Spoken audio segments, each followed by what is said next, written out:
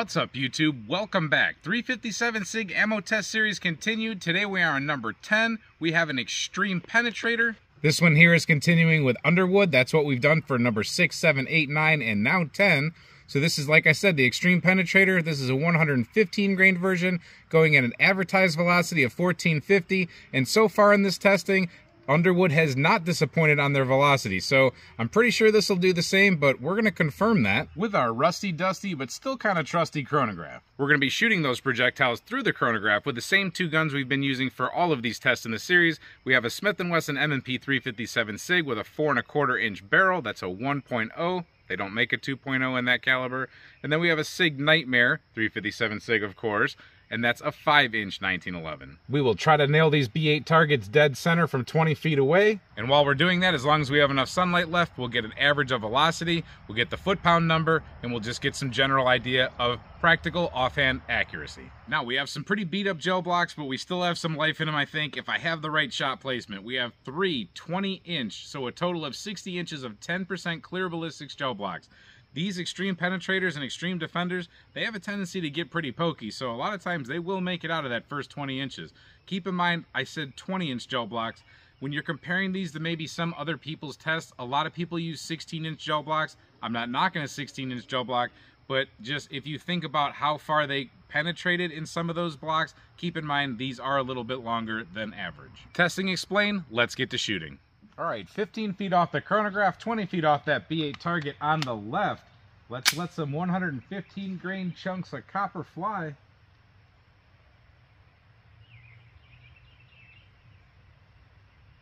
That's pretty flashy at this time of day. 1463.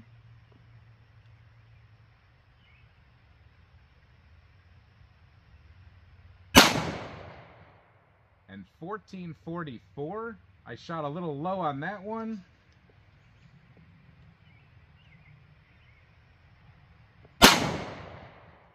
Or the ammo shot a little bit low. That's actually, I don't know, both of those landed pretty close to each other.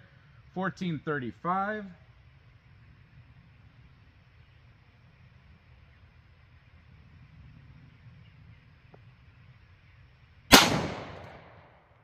And we had 1466.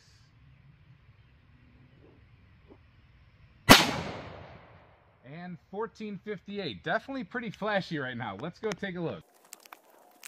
So we achieved the velocity that the box said, even out of a 4¼ inch barrel. We did stack two right on top of each other. That's a pretty good group. I know I pulled that one down a little bit. I always like to see them touching the X-ring, but maybe it's not the best lighting right now. Still a great group, and definitely within that circle that I consider good enough for defense at that distance. Let's move on to the 1911, see if we tighten things up a little bit, see what happens with the velocity. All right, still 15 feet off the chronograph and 20 feet off that target.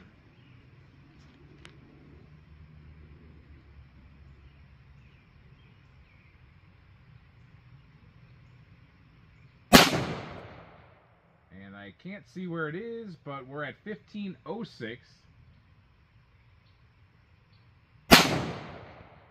1510. Nice and bright out of the muzzle. It's actually pretty hard for me at this time of day to orient on that target. I'm just barely riding the light, but 1465.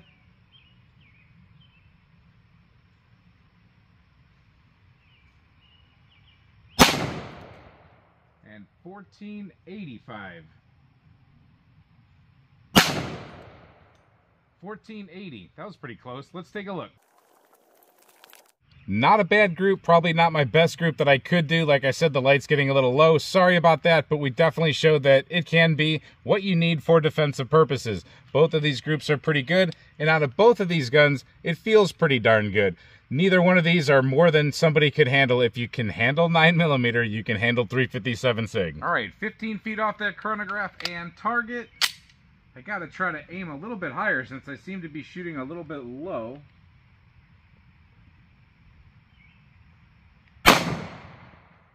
Hopefully I kept that in the block. We have 1507.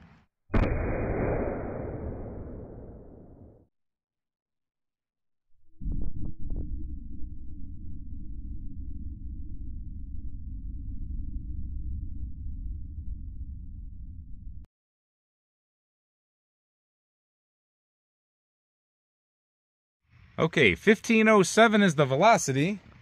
There's where we hit that top shot right there. And you're not going to believe this.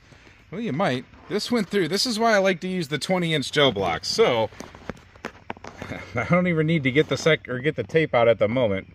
But of course I will to prove it. So there you go. There's that top track. You got to follow that along. And wow, that's a nice disruptive wound channel. That thing goes all the way down. Keeps pretty consistent. You almost lose track of it there for a second. And that's at the 20-inch mark. Then you pick it back up here again, right there. And it continues. So it exited the first block, got into the second one, traveled another 20 inches, and landed, boom, right there in between the two. So you can see it says 41 almost, but it says 40 3/4. That's because these gel blocks, when they sit flat for a while, they might expand just a little bit. But the bullet is right there. It looks like two different bullets just because of the way it's distorted. But I promise you, that's where it lays. Let's look from the top. All right, so that's the track we're following right there at the top. And just follow it down and keep following it down. I'll keep trying to keep the shadow out. Left one block, picked up again, and continued down. It kind of lost track of that wound channel for a second. Then you get towards the end of the block and boom. See what I say about it's distorted? It's just in between the two different blocks. So as you move it around, it's going to look like two projectiles, but it is the one. So it's creeping out of the 40 inches of block. That's incredible. And it really did make a nice disturbance all the way down. Nice enough. And when it's laying down there, it's laying actually face forward. So let's get her dug out. Actually, let's shoot the 1911 first. I'm forgetting my order of operations here. All right, now this might be interesting because if we increase velocity with this barrel length, it's not going to distort the bullet at all, but might drive it a little bit farther, or the flutes might snowplow it and slow it down a little bit. So let's see what we can do. Hopefully my shot placement is correct. Extra flashy, right next to the other one, 1459. Let's take a look.